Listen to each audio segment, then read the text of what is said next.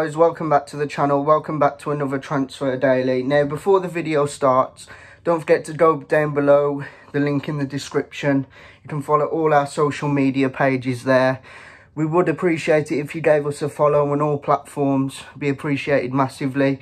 Also, we're so close to 6,000 subscribers now. We're about 70 off, so if you are new to the channel, don't forget to subscribe to it.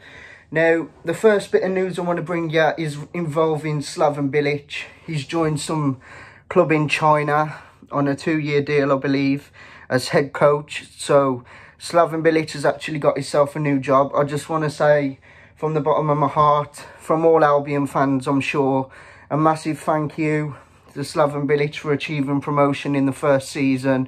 You know, he went above and beyond. He got us into the Premier League, the Dreamland. And he did it all in one season when he was expected to do it in 2. Now, I love Bilic and I wish we hadn't sacked him, but I'm sure he'll do really well at this Chinese club, and I'm sure he'll be picking up a massive wage as well, which he deserves. So that's the first thing on the agenda. Massive thank you to Bilic. Now the second thing is that confirmed news. Sky Sports are reporting that West Brom are in advanced talks for Robert Snodgrass. Now, I'm not sure what to make of this one. The guy's 33 years of age. He's a Scotland international. He hasn't really been playing at West Ham. He's kind of out of favour. But it does look like he will be the first West Brom signing of the transfer window. You know, any more the merrier, in my opinion. You know, he's not that bad of a player, but he is old now. I'm not too sure what to make of that one. But I'm happy that we're actually looking in the transfer market and we're looking at making signings. Now the next one is Sky Sports. One of the pundits has said that West Brom are interested in Danny Rose, out of favour left back at Tottenham.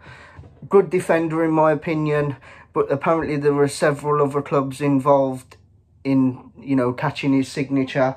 For me, I think this one would be a good signing. I believe we need a new left back. I'm not sure on the condition of Townsend, but Kieran Gibbs is very injury prone.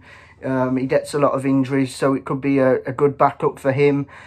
So Danny Rose is another player what West Brom are being linked with. Again, like I say, I think this one would be a good signing in my opinion. Now the last bit of news is involving Joshua King. Now it seems like every single window we're getting linked with him, but according to the Daily Mail, West Brom are looking at bringing in Joshua King, a Bournemouth striker. Not a bad player in my opinion. I think he would fit the side very well. Now, it is coming after Carlin Brandt is actually out for 5 to 6 weeks with a broken foot, I believe.